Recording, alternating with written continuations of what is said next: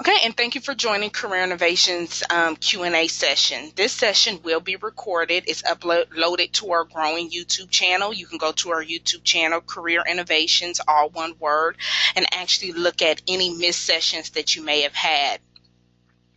You will find us again under Career Innovations on one word. You can ask questions one or two ways depending on how you logged into the workshop. If you were able to dial the number and log in via the phone, you're able to unmute your mic or actually cue that you want your mic unmuted. If you actually logged in via the web, you can raise your hand, or you can and I can unmute your mic and you can ask your question that way. I really do urge that people send their questions prior to the workshop. That way, I can definitely elaborate more on some of the things that we're going to talk about. It's not going to be an answer that I'm pulling out the air. I've done some research, so I really do encourage people to send their questions prior to the workshops so they can be included on the slides. Today's topic, we're going to talk about maximizing your job search efforts. Again, this is a Q&A session. The topic changes depending on the questions that you send me. And I actually had a question that was sent to me, and I'm going to elaborate more on that as we move through the slides. But first, I'd like to give everyone about a 30-second overview of who I am, what I do, and who we are. What is Career Innovations? Well, I'm Bridget Bagg, and I'm actually the founder of Career Innovations. That's the picture of me up there. We're an executive search firm. We were actually launched in 2007. We're a referral-based firm, and we pride ourselves in using innovative technology and tools to locate some of the best talent for our clients. On top of doing staffing and recruiting, we also provide other services to job seekers as well as employers. One of the things that you're utilizing now is the job search or the job seeker training sessions. We also do HR sessions as well. I wanted to find a way that we can actually give back to some of the candidates that we do receive, that do reach out to us, that send us their resumes, but we're unable to place. Maybe that we're not working on a particular opening. It can be any reason why we have not been able to engage them with any of our clients. So we wanted to find some type of platform to at least give them the tools and the resources to go out there and market themselves. Another thing that we do is resume writing and editing. We do career coaching. We do market research. Market research can go for the candidate or the employer side. This actually goes out to look for, companies that are researched for the parameters that you send us as far as demographics, job title, pay. And we go out there and find the research for you, find the decision makers, and we give that information to you, which hopefully you'll use to leverage your relationship with those decision makers. We also do compensation benchmarking, referral, and retention workshops. I like to start off each session with a quote. Today's quote: there are two ways of meeting difficulties. You alter the difficulties or yourself to meet them. And we're going to talk about some difficulties that you may encounter as you're going through the job search, or as you're either, maybe gainfully employed. You may be trying to obtain that promotion or make a lateral move. We're going to talk about some of the difficulties that you may have. This is going to actually go to my first point that I was pretty much uncovering when I was telling you about. I had someone reach out to me on LinkedIn, and they had a question regarding their job search.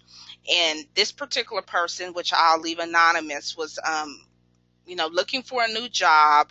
They've been out of work for almost a year, coming up on a year, I should say, and they wanted some pointers from me.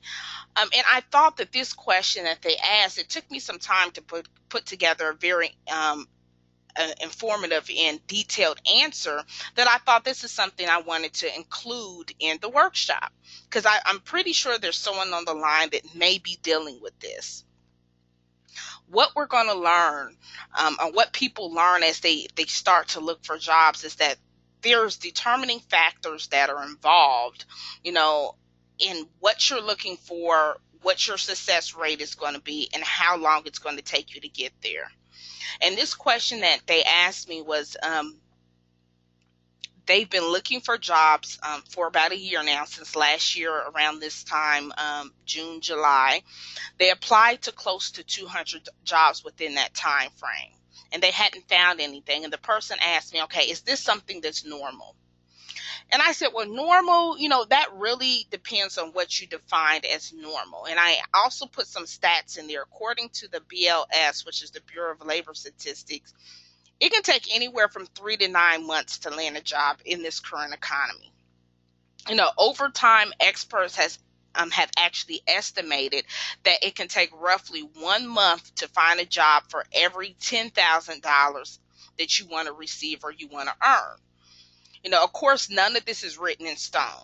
This is very subjective to the candidate situation, what they're prioritizing, even their efforts. This all plays a role on how long this is going to take.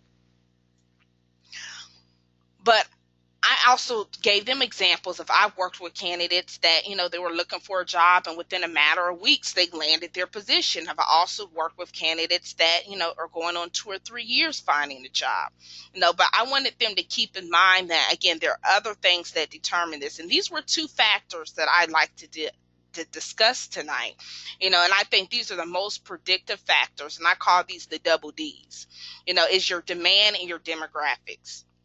You're first going to look at the demand, regardless of what industry that you're in or that you're trying to pursue, it has a demand.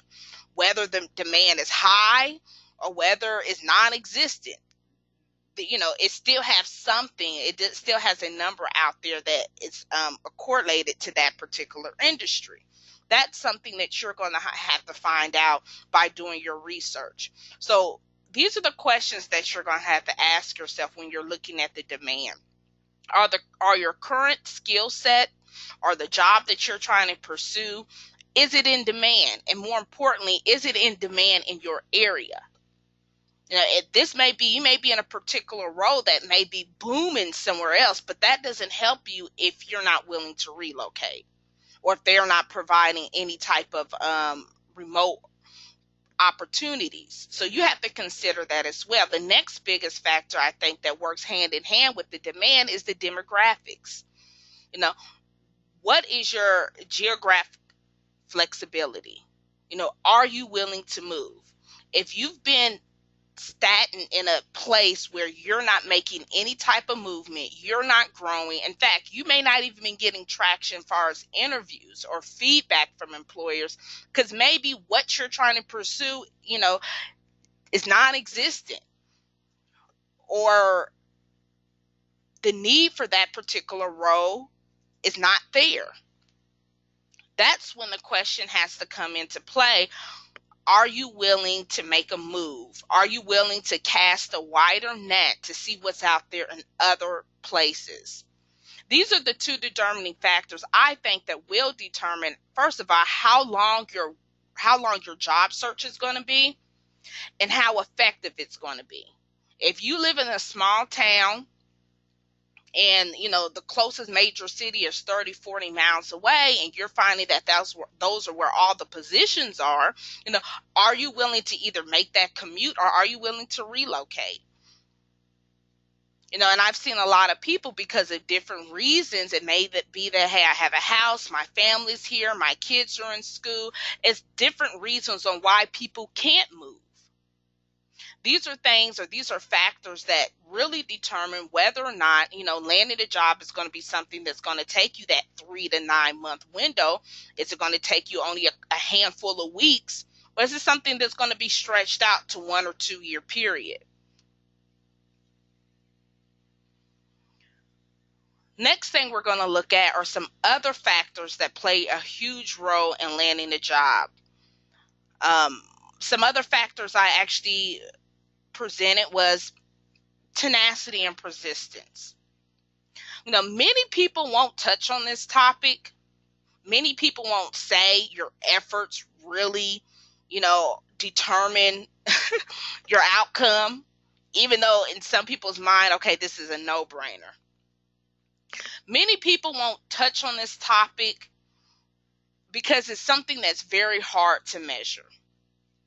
How can you measure someone's efforts accurately? And does the amount of time and effort devoted to a job search, does that automatically correlate with landing a job faster? It's some people that may be applying every day and not making any movement, and it can be someone that's not applying as much that lands an interview and an opportunity and a job offer within a couple weeks. You know, Again, this is something that's very hard to measure, and when you say effort, you're going to have to make that some type of quantitative value.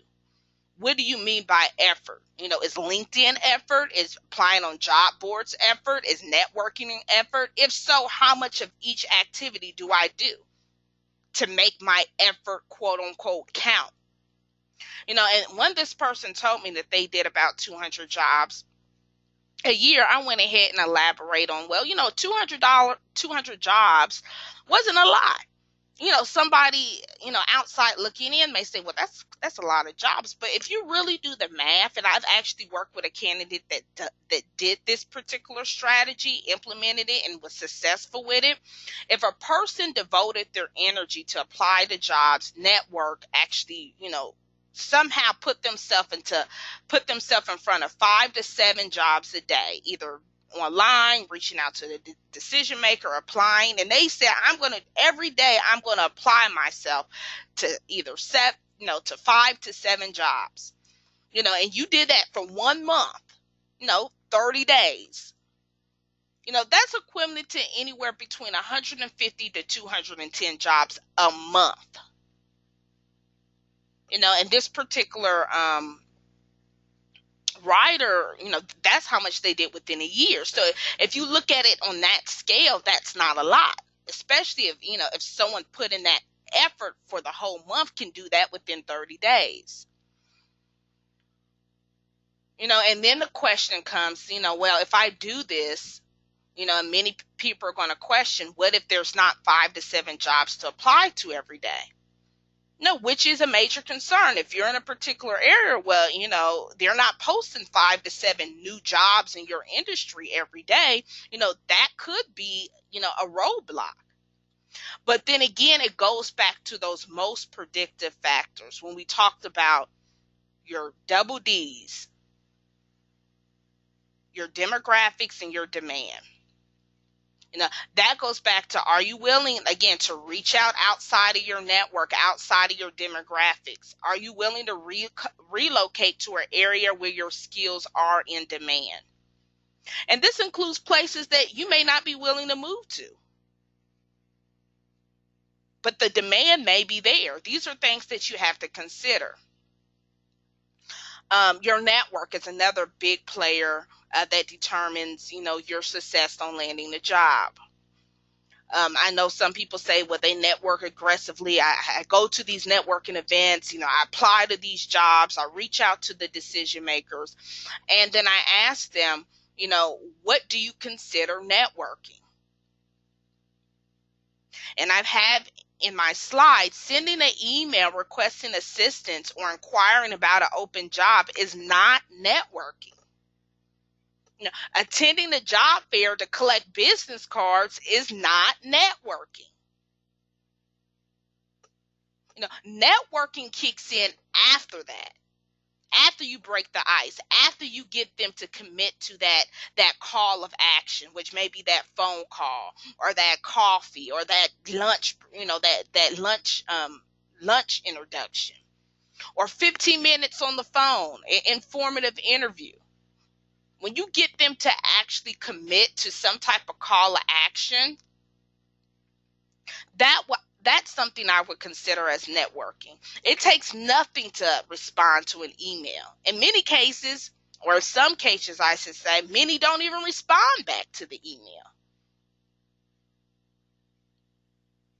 So you want to make sure that when you say you're networking or you reaching out into your network, that you really are making that effective and it's something that makes sense. Also, if you reach out to your network, and I know in past workshops I talk about leveraging your network, and you may have a network that may not be helping you. I reach out to my network, I'm really not getting any traction with my network. If your network is not giving you any type of traction, or your network isn't, responding, as I said, a fallen network is expected when a strong network was never in place to begin with. So you really have to ask yourself, how invested were the people that you were connected with? Now, and if you're not getting a response, silence is communication. They're communicating with you that they can't help.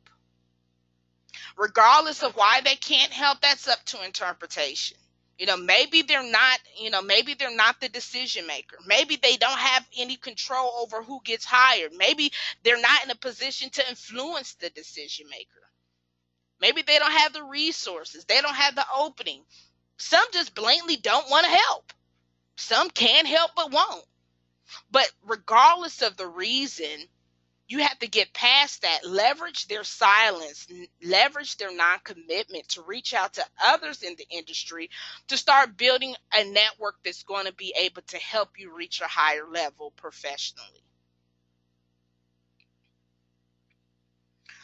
Next thing you want to look at is your solution. So through your networking, through your marketing efforts, through all this tenacity that you're putting into place, are you offering a solution? Are you answering the question, why should an employer hire you? What makes you different from the other 300 to 500 resumes that applied? And your solution includes, in combination with your experience, includes your education, includes your past projects and resources that you've used and implemented within your past organization. That all is under the solution umbrella. But are you marketing it? And one thing that you want to look at regarding your network and your solution, how do you plan on getting this out to your network or to the people that you are starting to bring in your network? So again, these are some factors that you do want to consider when you're doing this to make sure that you are getting the results that you want and it's driving you towards success. I actually shared this on my last workshop, and I have another slide in here that's going to tell you a little bit. It's not the next one, but it's the following one that's going to tell you for a question that was asked about marketing, and I'm actually going to put that out there for people to check out in their own time. It's a recording. This particular slide is talking about the job search breakdown and the weekly commitment that you should have or try to strive to when you're looking for a job. Again, what got you here 10 years ago won't get you there today.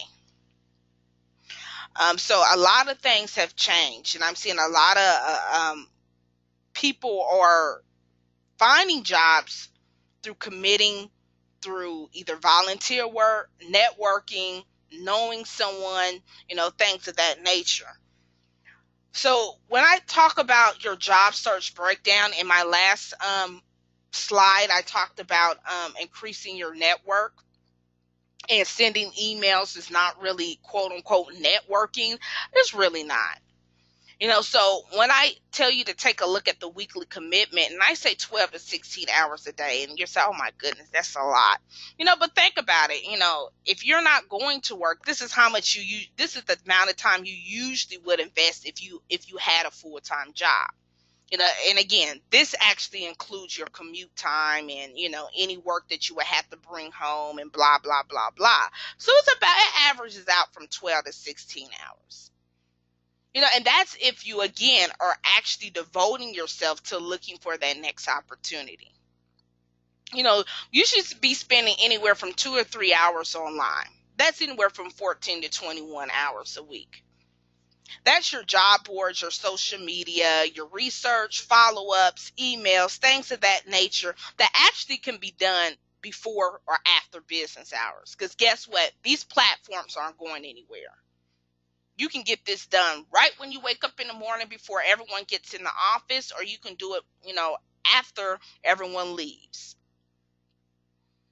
And I've said this in past workshops, I really do recommend people put some type of automated systems in place, especially for your social media and your emails, that you can use and streamline this to cut your time in half.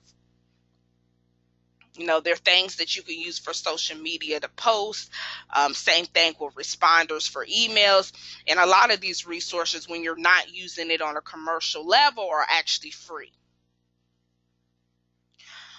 Next thing, you should be spending the bulk of your day between networking and doing some type of community service, taking a class, attending any type of workshop, something that's going to enrich you on a professional level, but also put you in the position that you're networking with like-minded people.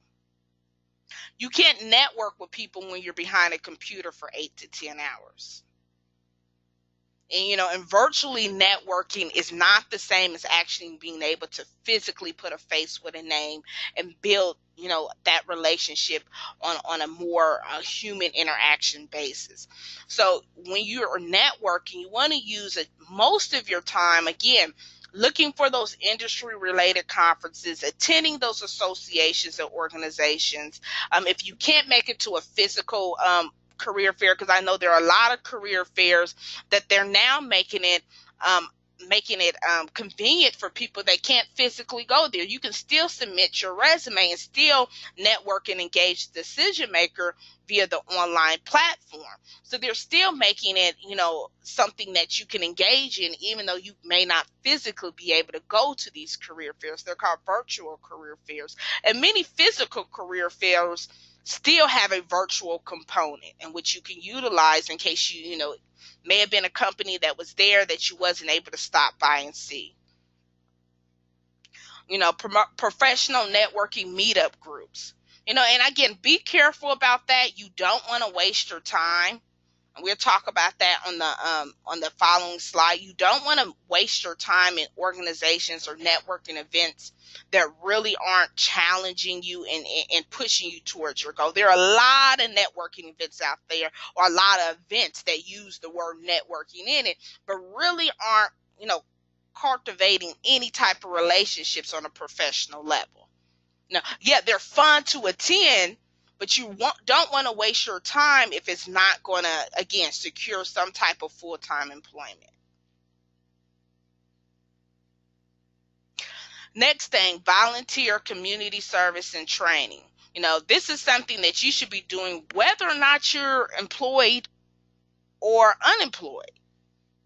I think that, just as a humanitarian, I love to give back, whether I'm looking for a job or not. And this really does reflect in a person's character, and employers take note of that when they find out that you do give back to the community, you volunteer. And it's a great way to meet like-minded people that may actually have an opportunity for you.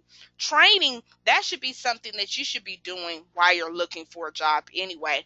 What are some ways that you can maximize your current skill set that can give you that competitive edge that those employers are looking for? Invest in that. And it doesn't have to be a brick and mortar school. You don't have to go to the University of XYZ to do this.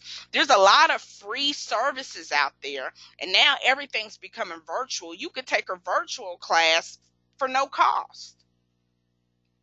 So you want to definitely take a look at some of the training and some of the resources that are out there that you can leverage to keep your mind active and keep your skill set active through this transition.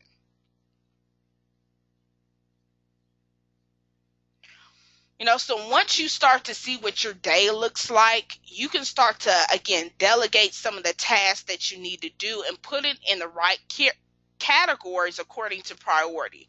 Again, applying to jobs online, following up to emails that aren't urgent, things like that. And again, that shouldn't be the bulk of your day. And unfortunately, when I speak to a lot of job seekers, it is. That's what they're working in a majority of the day. They're stuck on that computer. instead of actually engaging with some of these decision makers face to face. Okay, let's go ahead and take a look at the next slide. Maximizing your job search efforts. The whole reason why we're having this particular workshop is I'm going to give you some pointers on that, and they're pretty much straightforward. The first thing that you want to do, you want to do your research. And I know a lot of people are maybe on the line that's, at a point where they're frustrated, they're feeling hopeless, they're not getting the results they're looking for. And I think that a lot of people are going forward without a plan, which means they haven't done the number one thing that I have on this slide is research. And that goes back to the very first slide that I had, knowing where your industry is in demand.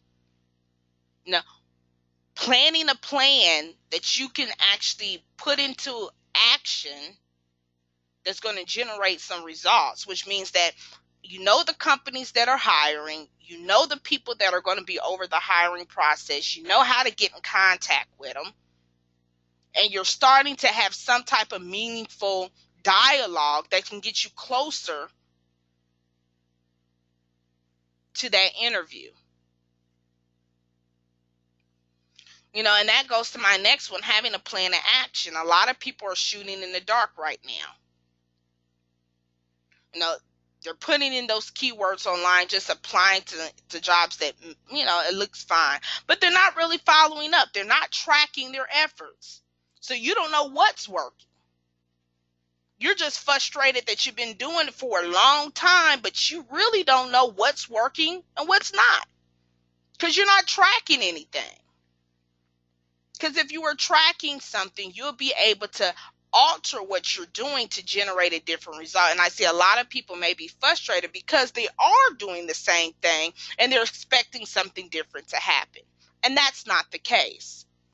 In order to make the effective tweaks to your plan of action, you have to track it. You have to know, hey, I did this didn't happen. What could I have done differently? I sent the email, they're not responding to email. Let me pick up the phone this time. Let me set up a date that we can meet up maybe for lunch or coffee.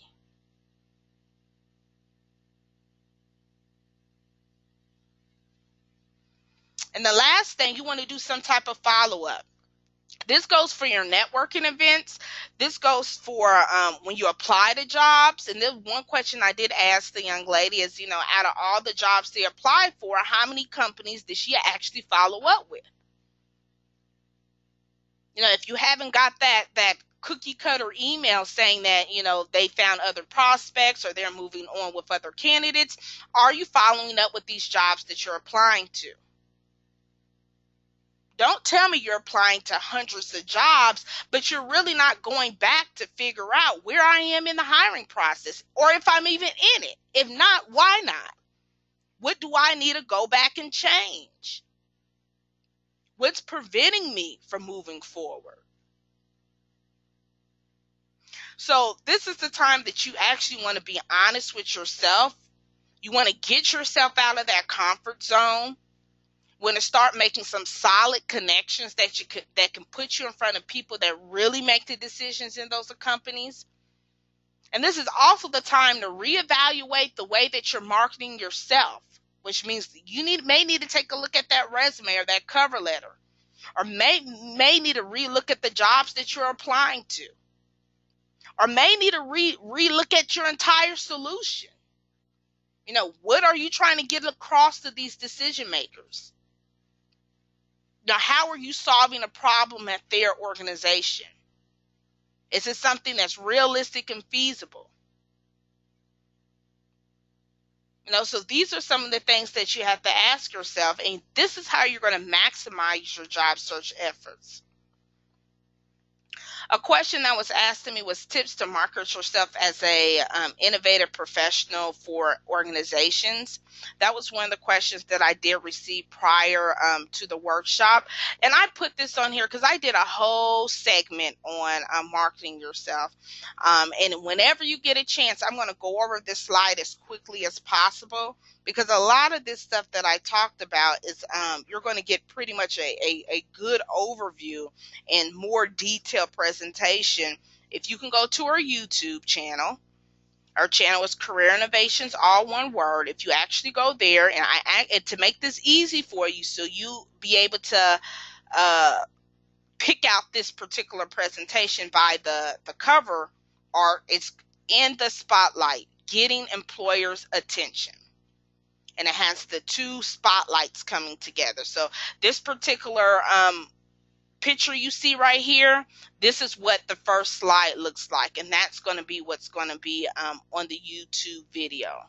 So all you have to do is go to our YouTube channel, Career Innovations, all one word, click on this particular recording, and this is going to give you more detailed information than which I'm going to give you a quick overview for people that may be on the line and want to know this.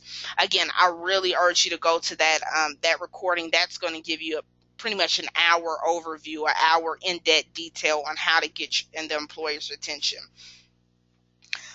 But the first thing you want to look at is your marketing 101, your product, place, price, and promotion. And again, your product is, what you have to offer. The place is how you're going to get that out to the public.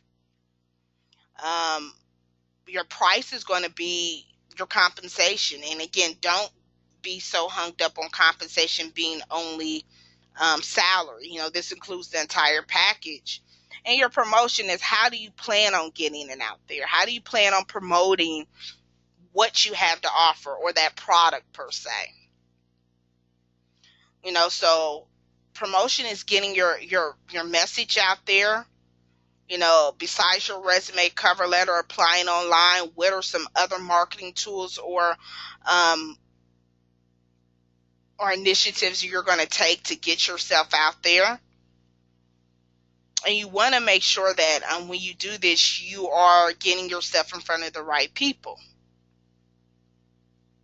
That's when place comes into play. You have a lot of people that go to these job seeker workshops, and they'll network with other unemployed people all day. And I never understood that.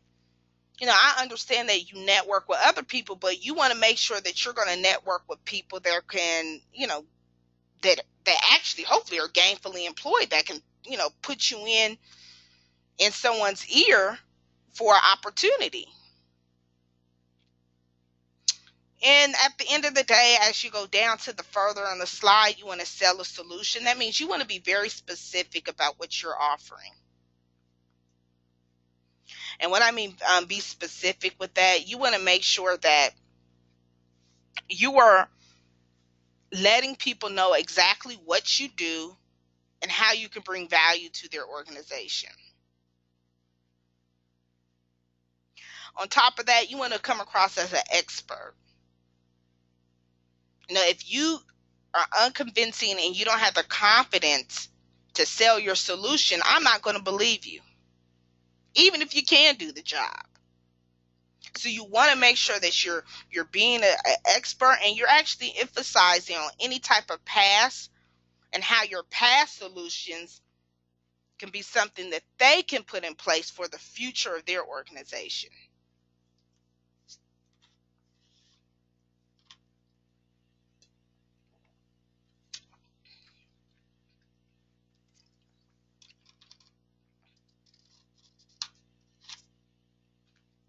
Okay, let's look at the sidebars that I have here.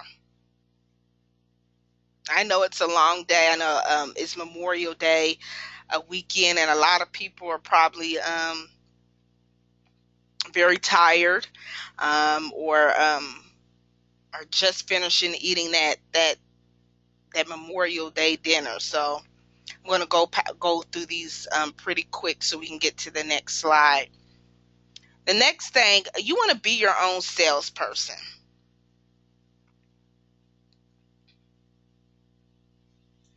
So I have in here, the most effective marketer knows how to position his or her product and advertise all the benefits that are relevant to the needs of the buyer. That's no different than what you're doing when you're reaching out and trying to sell your solution to the employer, which means you're trying to sell you. You're your biggest asset. So in order for you to be able to advertise its benefits, you're first going to have to find out what are the needs of the buyer. That's when that research comes in, when I went through the slides on doing your research. Because once you know what's required or what's needed to get that company to the next level, you can tailor your pitch or tailor your solution to that organization's needs. There's no different when you're selling a service or product to a consumer. You find out what their problem is, and your product or service is going to be that solution. It's no different. So you have to be your own salesperson. Next, you want to network with a purpose. And we talked about this in the last slide. You want to make sure that you're networking constantly and aggressively with other professionals, but you're also staying focused and you're following up. And you're networking and attending events, again, that are going to challenge you professionally and take you to the next level. Not all networking events are created equal. And I'm pretty sure there are probably people on the line that have been to networking events that panned out to be a waste of time. So you want to make sure what you're getting into, and are you willing to put effort in something or spend that amount of time at something that really is not going to generate the results that you're looking for. On top of emphasizing your past solutions, you want to also be future focused. That means you're going to leverage that past experience that you have, those past successes that you had, and you're trying to convince the potential employers that the knowledge that you've gained from past employers will help their industry move forward in the future. You want to be that visionary person. Paint them a picture of, hey, if I worked here, look what I can do, because this is what I did. That's what being future focused is about. And again, finally, you want to have those testimonies and referrals. I put those in there. And I don't know if anyone's ever shopped for anything new or service or product. The first thing they want to do is they look up reviews on it. I know I do. I go on websites and, is this a scam? Before I actually take part or participate in the transaction, I want to make sure, hey, is this something of value? That's no different from when someone hires you. They're looking for endorsements of people that can co-sign on your capabilities and performance. And this is something that's going to be a powerful tool. In fact, this can be a definite decision maker for some people that are making the hiring decisions. And I see it all the time. Experience and everything else goes out the window when you have someone that can speak on your behalf.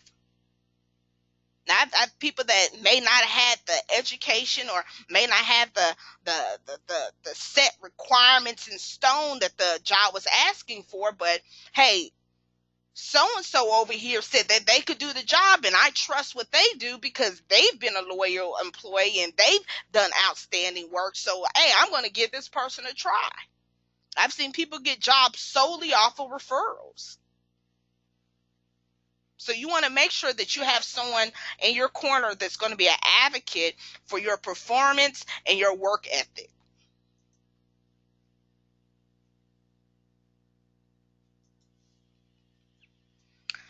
Let's go to the last slide. I know someone asked questions about interview questions. They weren't very detailed. It just said interview questions. They weren't detailed on what they wanted to know about interview questions. So I kind of ran with it. And I wanted to talk about some of the most common interview questions that are asked and how to address them. So I said interview questions debunked. debunked, excuse me. So you ready? So let's look at the first question. I'm going to pop these out all at once so we can take it all in. First one is, tell me about yourself. Everyone, no matter where you go to interview, is really not an interview question. It's kind of a, I'm trying to, first of all, calculate your experience, your communication skills, trying to get a little bit, more information about who you are. So when someone tells you to tell them about yourself, you want to, keep the answer very direct and transparent. And you want to also make sure that this is something that you're going to talk about that's going to be relevant to the job, which means that they don't want to hear about, your 4 kids, your grandmother, your two cocker spaniels. That's not what the question actually revolves around. Tell me about yourself means tell me about yourself on a professional platform. How long you been in the business? What, how have you liked it so far? You can even talk about some of the changes that you've seen throughout the industry and how you played a part in those changes, or if you did. How much experience have you gained? What's your work environment been like at your past employer? So you want to, and how were you able to handle that? So tell me about yourself is more about tell me about yourself on a professional platform. Second question most people, if not all employers, ask is, why are you looking for a job? And this may not be something that's as direct if you're currently unemployed or laid off, or that may be kind of a no-brainer. Well, hey, I was laid off, I'm out of work, and that's why I'm looking. So this may be more so asking for someone that may be trying to make a transition either in a new career or a new industry, or they're trying to make a transition far as they're looking to make either a lateral move or take a promotion, something. And the question may be phrased differently. So why are you looking for a job? And I really tell people to be honest. First of all, keep it brief, have a straightforward answer. You also want to avoid any type of negative statements about your ability to either get along with others, or anything negative about your past organization that may, hey, you may have been laid off. Don't start talking about why you were laid off or who laid you off, or, you don't want to go into those type of details, or you may be a person that, hey, I'm looking for a new job because, your job's about to fold or your position's about to get cut. You want to steer clear of any type of information that'll put your past employer in a negative light, but you do want to be very transparent on why you're looking. It may be, hey, I'm looking to challenge myself. I'm looking for a new opportunity, a new challenge. I may be looking because, hey, I lost my last job because of, the economic downturn, and now I'm looking to get back in this particular industry because this is what I love to do. You want to keep everything on a positive, upbeat note. Next one, you haven't worked for a long time. Why not? Again, this may be someone that's currently re-entering the job force, but you may be a stay-at-home mom, or you may have been laid off a long time and decided to use that time to take a sabbatical and really wasn't gung-ho about looking for a new position.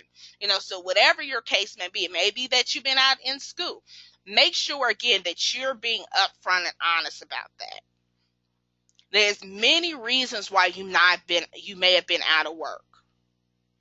And you definitely want to have something to reflect in your resume what you were doing while you were out on that time. Because, if you've been out of work for, a large amount of time, we're talking about years at a time, they may consider it as a red flag, someone that may need training, or someone's that skills may be dated. So you also want to emphasize if you've been out of work, but you've been actively doing something in that industry, to make sure you're highlighting that as well. Now, I have some people that took off to go back to school, or I took off, I was a stay-at-home mom. They have legitimate reasons why they weren't working, or I got laid off and, and I decided to pursue XYZ. I started to start my own company. Whatever the case may be, you want to make sure that you're upfront about that. Next one is, what are you looking for? And be ready to answer that question, because they may talk about a position that you applied to, But they also may maybe keeping you in mind for positions that may not even be posted online yet. And may say, hey, this person be a great fit for this. So you want to be prepared to talk about the type of work that you're interested in doing and how your skills are going to meet the employer's needs. So make sure that you're doing that as well. Last but not least is my contact information. There's a survey after this workshop. If you're logged on, when you log off and if you jump off the line early, definitely take that survey. It's about 10 questions, or it is 10 questions. And it gives us some insight on what we can do to better our best and how we can improve our weekly workshops. We have a Memorial Day special going on. It's 30% off all resume writing and editing services. With that particular special, you do get a free cover letter with that. We're also giving $75 off our hourly rate for our career coaching and our market research rate. This offer will end June the 1st. After June the 1st, we are increasing our prices. We haven't increased our prices for a while, probably over a year. So I'm going to be increasing our prices, but we want to make sure that you can take advantage of this and actually get some percentage off and save some money before we even increase them. So we're giving the Memorial Day special. It's going to be 30% off resume writing and editing service, as well as $70 off our hourly rate. And this ends June the 1st at midnight. Well, thank you so much. If you have questions, I'm definitely going to open the line up. And again, if you jump off the line quick, please take the survey. And I'm going to open the line up for any questions that you may have.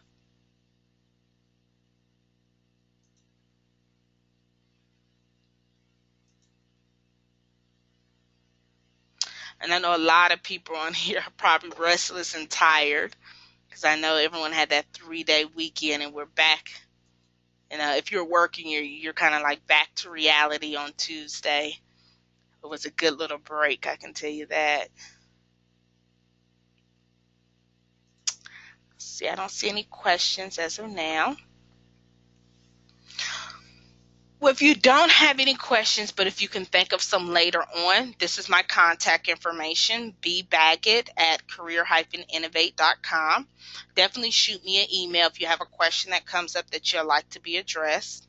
If you want to speak with me or you'd like to schedule some type of one-on-one phone appointment, definitely go to our website, career-innovate.com. You can go to schedule a phone appointment. It's a big old orange icon on there that you just click, and it takes you to our calendar in which you can actually schedule your appointment. It asks for your email, your phone number, and the nature of the call, and you can fill all that information out so we'll know how to plan accordingly for our call. Our best way to reach me is either by setting up that phone appointment or through email. Even though I have a direct extension, normally if I'm out in the field or putting together a workshop or I'm at a speaking engagement, I don't answer the phone. You can leave a message. I definitely return it at my earliest convenience.